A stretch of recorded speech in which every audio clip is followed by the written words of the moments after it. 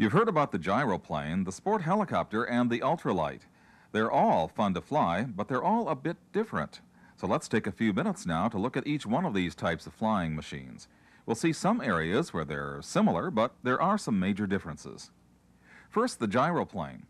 These are the modern-day applications of the basic machine, the gyrocopter, which was invented by Igor Benson, a Russian immigrant aviation pioneer back in the 30s. The gyroplane actually predates the helicopter.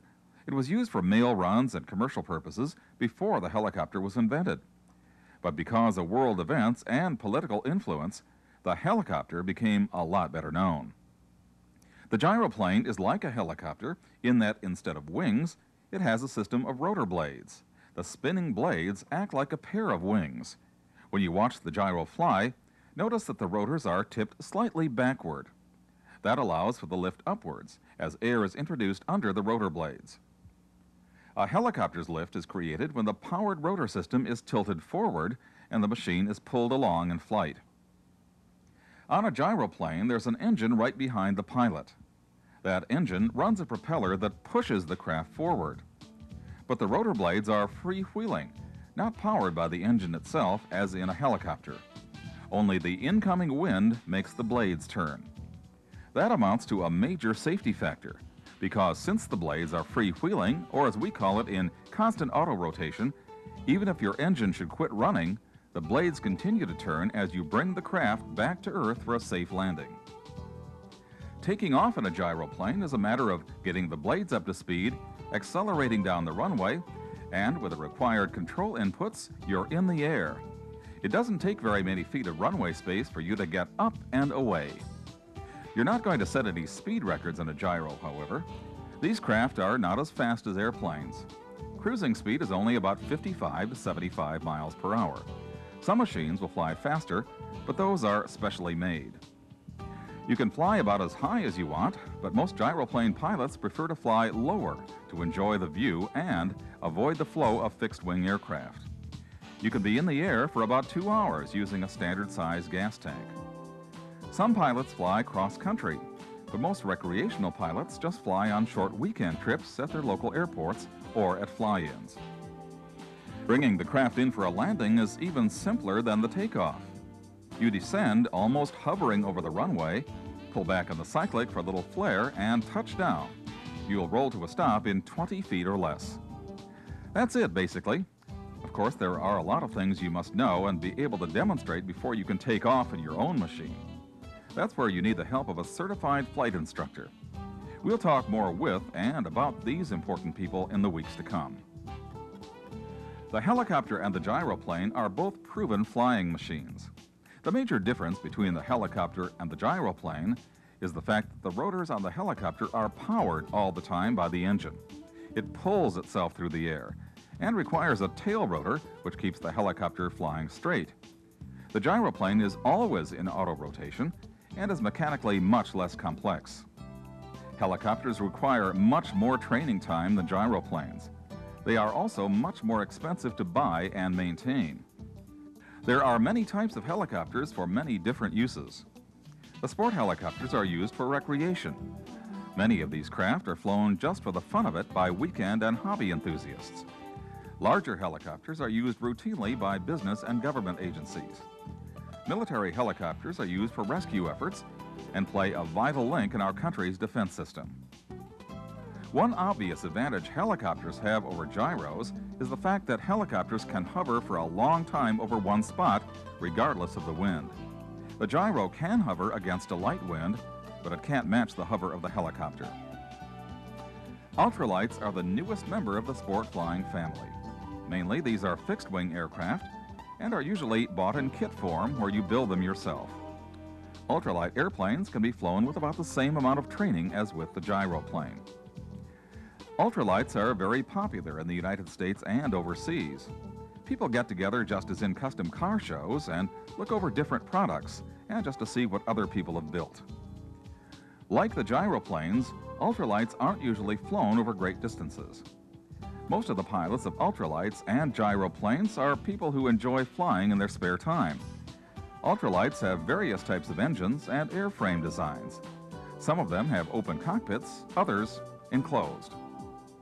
Any aircraft which weighs less than 254 pounds is considered to be an ultralight and does not require a license to fly. Above that weight, the craft is considered to be an airplane or gyroplane or helicopter, and the FAA requires pilots of these craft to receive training and obtain a license. The aircraft must be inspected and issued an airworthiness certificate. To carry a friend along, you must have a license. As with any type of sport aviation craft, ultralight pilots should have proper training before taking off on a flight. Inadequately trained pilots and poor equipment account for most of the accidents in this type of craft. Well, that's a look at the three most popular types of sport aircraft: helicopters, gyroplanes, and ultralights. Whichever you make your craft of choice, you're guaranteed to have a great time in the skies.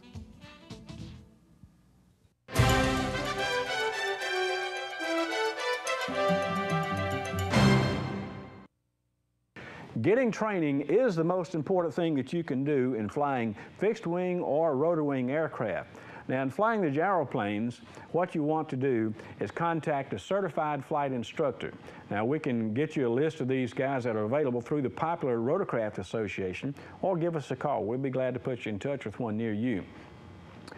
This scenario would go something like this. You're trying to find out if this is for you. If you want to learn how to fly these, well, go fly with a CFI and get some stick time. You know, he'd be glad to put you in the front seat of his machine or the back seat, take you up and see how you like it. And if you like it, you'll go to the next step, which would be to give us a call, and we will be glad to sell you a set of our How to Fly Gyros videotapes. And we have a very good book here that we put together that has a tremendous amount of information about flying the gyros. Now, these are not to replace the training, but these are to prepare you mentally to understand the terminology and all the techniques that are involved in flying a basic gyroplane. After you reviewed the videotapes and studied the materials in the book, you'll go back and you'll fly with that instructor for the next few hours. And after about 4 to 5 hours, the instructor should do, and if he doesn't, you need to ask for it, he should do some type of evaluation on you. And it's to go something kind of like this. Well, Steve, how am I doing with my training? You're doing real well, Dan. We can continue on with it. Yes. Or, well, Steve, how am I doing with my training? Dan, you need to take up bowling. And assuming that you can walk, talk, and chew bubblegum, you'll continue your training and eventually get your license, just like our friend Maxie Wiles did at a recent event. Well, here goes Maxie Wiles in from a private pilot check ride, and we're going to have a little fun with Maxie, I think. We're going to go over first of all and find out if he passed his check ride, and if he did, we've got a surprise in for him. Let's go. And we're going to do a shirt tail cut. Oh, no, it's mine. It's mine. Hey, you. Hey. Along the way, you're going to build something more important than just machines, and that's friendships. I've made a lot of good friends over the past few years just being involved in this sport. Now, building this machine was a lot of fun, as you're going to see in this next clip.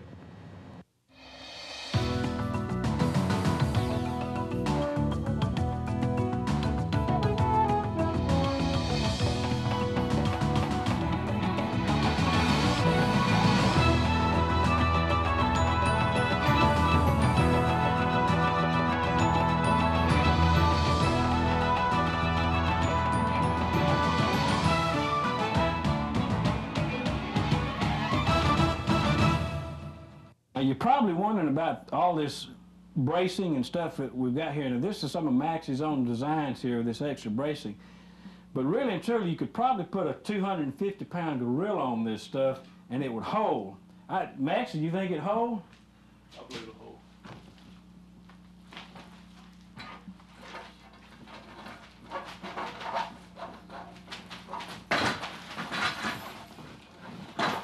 Well, there's your 250-pound gorilla. In order to hold the camera, man. Well, the last question that comes up is about owning your own machine, and that is, should I buy a machine and then learn to fly? Well, here's what I recommend. I recommend that you get with a good certified flight instructor and get some training first, keep your investment low, and learning from that instructor what type of machine might be best suited for you, then purchase your machine. Now, if you want to build a custom machine like this, we even offer how to build a gyroplane. Now, this is pretty detailed information about building this particular machine, and if you want a custom design, that's a good place to get started. Or you may choose to build a kit machine. Now, I've got some good news for you there. You want to be sure to tune in next week because we're going to start building, for you nuts and bolts fans out there, a kit machine from Air Command International. You don't want to miss that. So until next week, I want you to fly safe. I'm Dan Leslie. We'll see you then.